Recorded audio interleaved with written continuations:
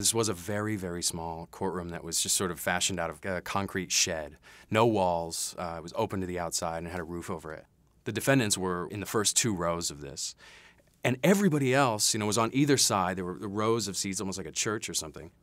I went to attend the trial of a guy named Mutware Daniel Kibibi, who was the highest-ranking military officer to ever face charges of mass rape and crimes against humanity in eastern Congo.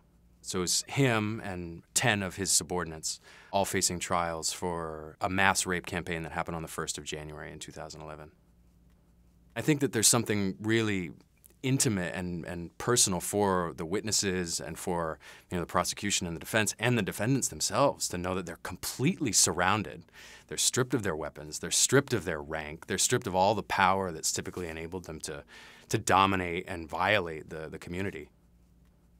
It was hot at that time of the year, and there was no shade outside of the courtroom. People would stay standing outside for 9 or 10 hours throughout the day. The amount of dedication and interest that community members had in observing these proceedings was really astounding. There was a consensus among the people involved that it was better that we conceal their identities, given that the verdicts and stuff were still out. Nothing had been decided yet. Each woman is so different. While their identity is concealed, I find their presence to be really defiant. When they announced the verdicts and they sentenced Mutware Kibibi to 20 years and his closest aides to long sentences with hard labor, there was a tremendous eruption.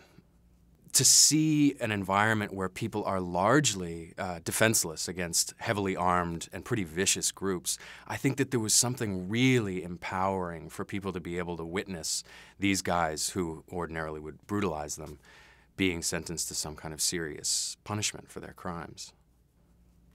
For the community, I think that there was a very restorative component to seeing that level of justice. In so many conflicted parts of Africa and places that I've worked before, I think the international perspective tends to lose a bit of the civilian component of it. And there's a lot of talk about the way that civilians are impacted, but oftentimes you don't necessarily see the constructive response that the communities are capable of. I have a lot of belief in people's ability to do things for themselves. And while people are sometimes pitted against really, formidable challenges, they're really capable, when opportunities are given to them, to do pretty extraordinary things.